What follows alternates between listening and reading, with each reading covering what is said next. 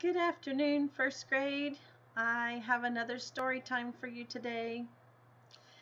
There are some creatures around that are hard to catch. I'm thinking of my little friend outside my window. It's been buzzing around all day. She's a little hummingbird. She'd be hard to catch. What else do you think would be hard to catch? A frog, a chicken. I have a book for you today called How to Catch a Mermaid. How to Catch a Mermaid. I'm not sure if mermaids really exist, but it's fun to think about these mystical creatures. Here's a pretty picture inside. Be thinking of something that you would like to catch. How to Catch a Mermaid by Adam Wallace and Andy Elkerton.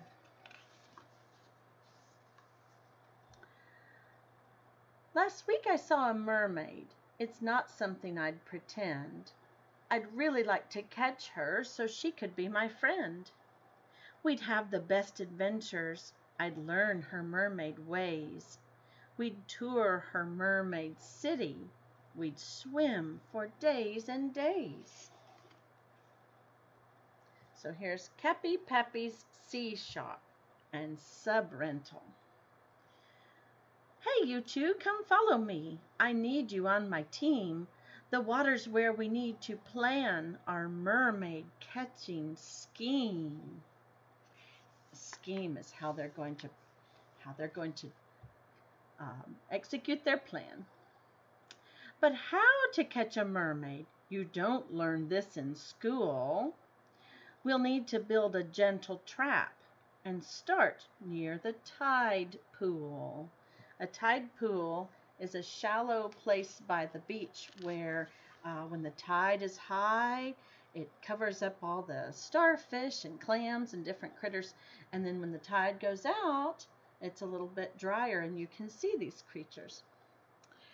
First, I have this jewelry box. She'll love this bait I brought her.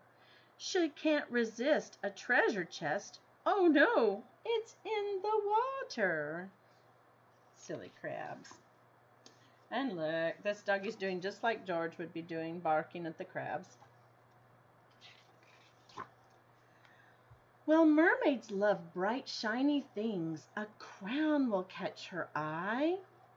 We'll lure her in this new trap, and then our net will fly.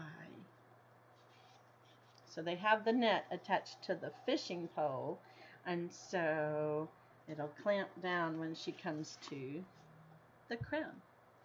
Her seaweed lasso snatched the crown. We'll need a different plan. Let's put a sparkling necklace down inside a giant clam. She's sneaky. She switched the necklace with a rock to stop the clam from snapping. Now she has another prize. We need some better trapping. She's sneaky. Wonder if they're going to catch her. What do you think? Do you think they're going to catch her? And then what do you do with her once you catch her? I don't know. We made a lasso of our own and hid in the seaweed. Do you see the seaweed? She swam too fast for us to catch. Oh, when will we succeed?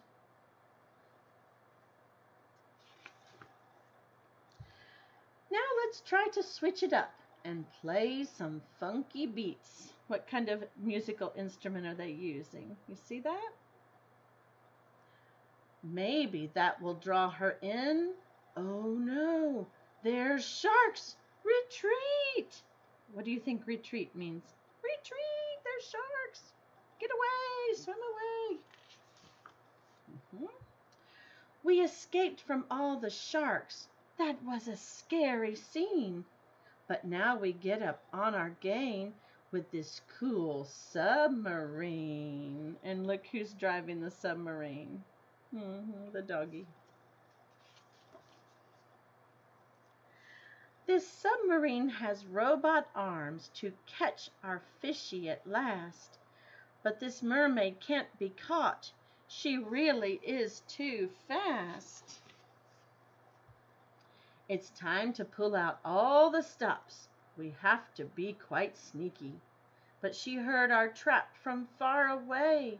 That treasure chest was creaky, creaky.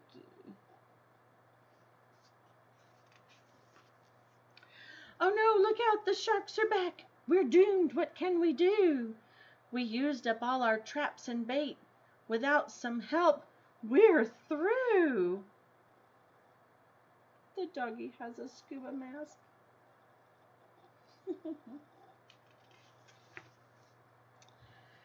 Our mermaid comes to save the day, so she came to save them.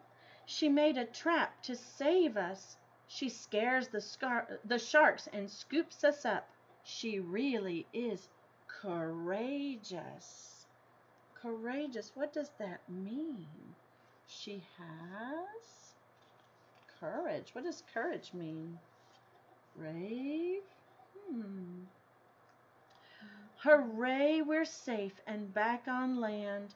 3 cheers to our mermaid. We'll miss her smart and clever tricks. We wish she could have stayed. The end.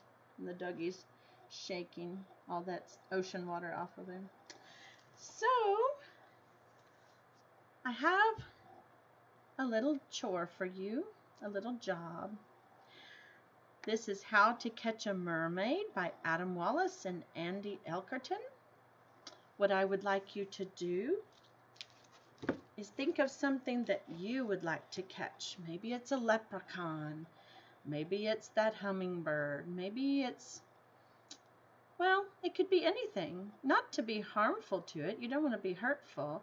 But what would you like to capture and just take a look at for a while? I want you to draw a picture of something that you would like to catch and write a little story about it for me.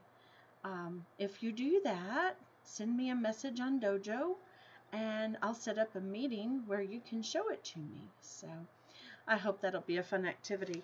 So how to catch a mermaid, and then you're going to write how to catch something that you would like to catch. So you have a good day. I hope to see you soon. Until the next story time or the Zoom meeting. We're getting pretty good at those things. Have a good day. Bye-bye.